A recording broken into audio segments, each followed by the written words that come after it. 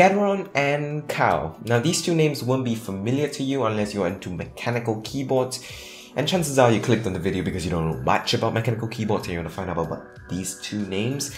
So let's talk about how they started, and to do that we gotta go back many years back. Now Cherry used to be the sole manufacturer of mechanical keyboard switches, as they had a nice solid patent preventing anyone else from making mechanical switches that are similar in terms of design, mechanical stuff.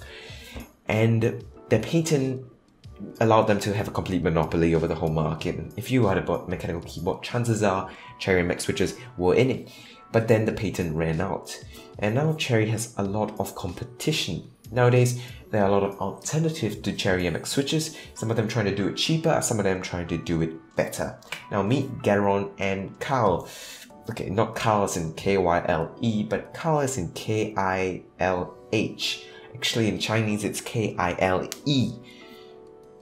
KAILH, but they changed it for the American market. Now these two brands make clones of Cherry MX switches, but which one's better for you as a consumer? Let's talk about design firstly. Okay, not really, they have exactly the same design, they all have the same cross-type design as do Cherry MX, and they look exactly the same. So moving on to build quality, let's talk about this. In this category, GATERON is a clear winner. KAILH switches tend to wriggle about in their casings, and when you shake, it reveals a bit of a rattle, which is clearly not good. I mean, build quality is really important. It determines how long a switch lasts in your keyboard, how it feels, and basically everything important about it is determined by build quality. On the GATERON, it's much better. There's no wriggle, no shake, there's no wobble. It's very secure, really strong, and you won't feel like it's gonna break in 2 months. So GATERON is a clear winner here. How about fiio then? GATERON to me is a clear winner here. Another one down for KAILH, unfortunately. GATERON is so much more smoother, it's more gentle bottoming out. The tactile actuation, the part where it goes click, is so much more refined, so much more subtle. There's definitely also less resistance when you press the switch, and even though they're rated for the same force, the GATERON switches are definitely much lighter. And they are so smooth, even smoother than Cherry MX switches in my honest opinion. They are some of the best switches on the market right now, if you were to ask me.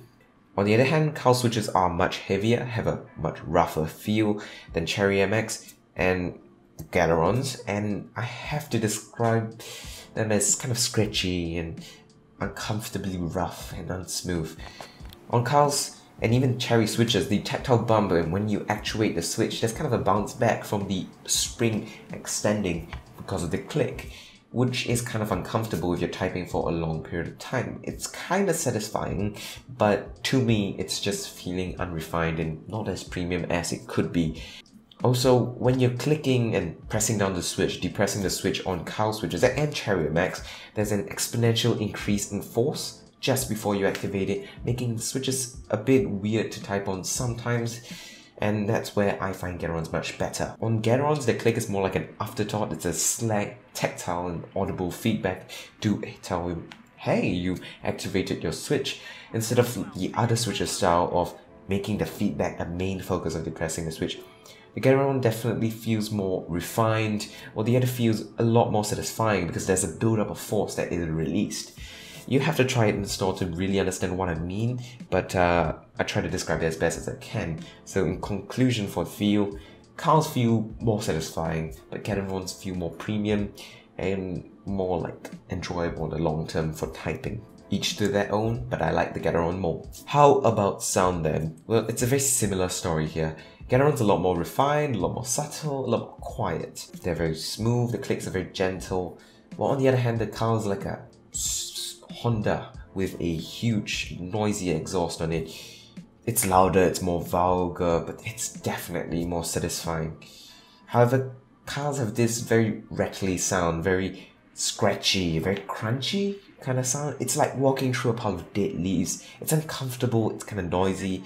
It goes as you activate it. It gets on my nerves, but you may like it, but I'm with Gateron on this one. Now, I would put in a sound clip here in this video, but that's assuming I can find one, and it's kind of unlikely. But if I can find a sound clip that I recorded myself, I'll put it in the video. If I can't, I'll link it somewhere up here or down below, a video where you can listen to the comparison in terms of sound. Okay, so it's been looking really bad for KAILH here because they seem to be losing every single round. Everything is not going in their favor. But there are two more categories that I'd like to talk about that are in the favor of KAILH: availability and price. While both are cheaper than Cherry Max, KAILH is just absolutely the cheapest switches on the market. They are super cheap. They build a lot. They have a lot of KAILH switches, and in the keyboard world, they're like essentially like thrift store price. They're super cheap, and hence companies put them in a lot of mechanical keyboards because of the low price, despite the lower quality, of course. And because they're in so many cheap keyboards, they're much easier to find. KAILHs are literally everywhere. So if you are looking at this video, chances are you're looking at more KAILH keyboards than Gateron keyboards. Gaterons are usually only found in like niche keyboards or self-assembled keyboards. They're way rarer. You usually have to buy them as a set of switches instead of as a part of a keyboard. And although they're getting more and more popular because of their quality, it's gonna be much harder to find them than KAILH switches. So KAILHs are easier to find. And price wise, Gaterons may be cheaper than Cherry Max. As I said before, KAILHs are still absolutely the cheapest. So, conclusion time. I prefer Gaterons, but they are way harder to find. However, I would avoid KAILH if I were you, even if you can't find Gateron, because they aren't very reliable. I've read a lot of reports where they break and stuff very quickly, and they feel atrocious. They don't feel good at all. At the end of the day though, the best thing to do is go to a store and try it out yourself, if possible, if you have a store nearby that has a lot of mechanical keyboard. And yeah, that's it for this video. I guess that's the end. If you liked it, like it. If you liked it a lot, subscribe. Oh yeah, and all the keyboards are available for purchase down below. Thanks for watching. Goodbye.